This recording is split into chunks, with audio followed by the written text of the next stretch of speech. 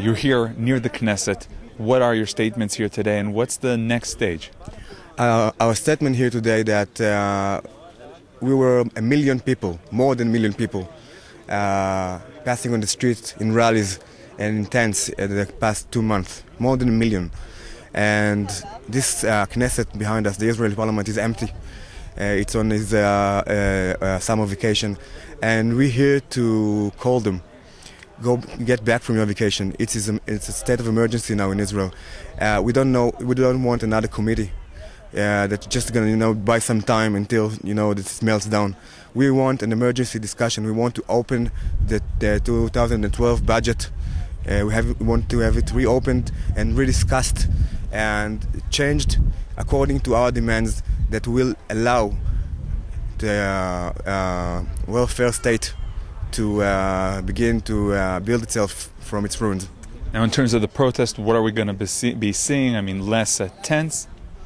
Well, it's not really up to us, because the tent cities just, follow our lead and now independent cities.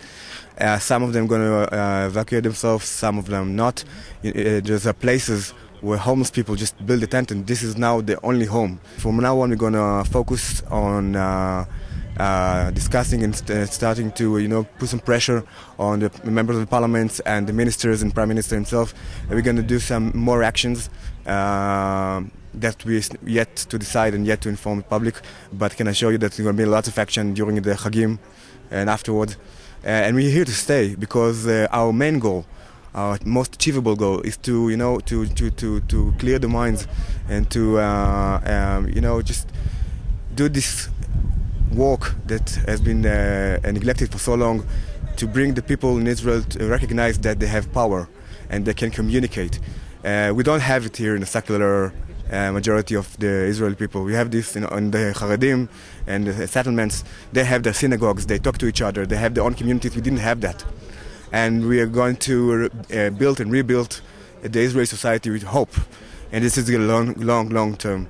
So you're saying there's something you want to learn from the way the Orthodox live with the communal system? Absolutely, because they have the prayers 3 times a day, and after they say the prayer, and they all still hang out in the synagogue and talk about what this happened and what that happened, and let's build them up as a community. And we used to have that as public. Decades ago, we used to have a Beit Am, and we used to have all kinds of establishments, but we don't anymore. We become so alienated from each other.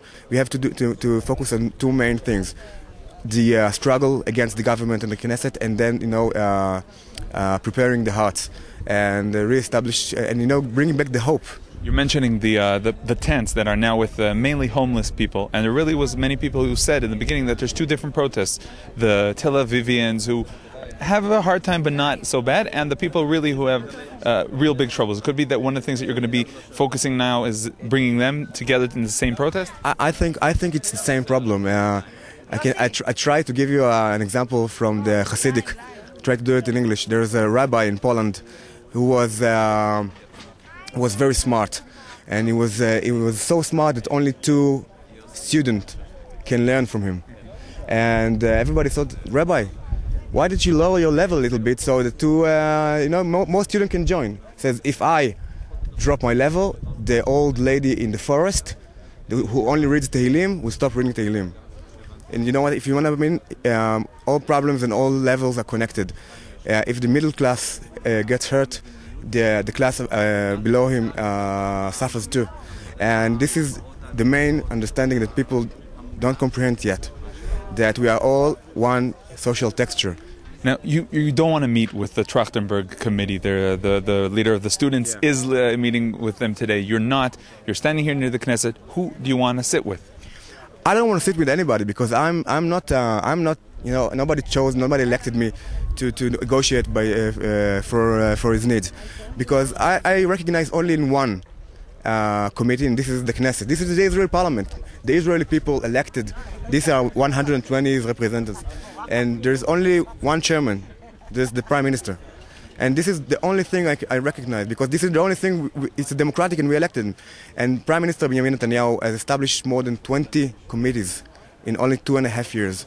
None of them has succeeded to do anything but waste time. So I don't want to sit with anyone. This is our demands as a people. Million people march. 85% of the Israeli people support the protest. I challenge them to come back from the vacation and reopen the budget and listen to the people. They're voters. This is our money. This is our land. They're just the representative. They work for us. It's not the other way around. As you said, they're the real committee. Between me and you, or one of you guys, two of you guys, three of you guys, we're going to see any one of you trying to get into the Knesset to be in politics in the near few years? Well, I can answer for anybody else, but me, certainly not, because being a politician it's a profession.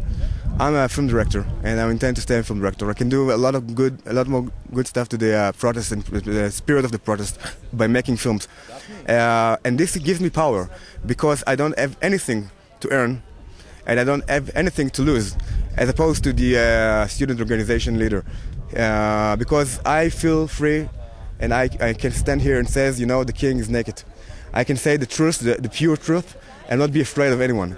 And this is a position I feel comfortable with, and it fits my character. I'm not a politician. I can never be.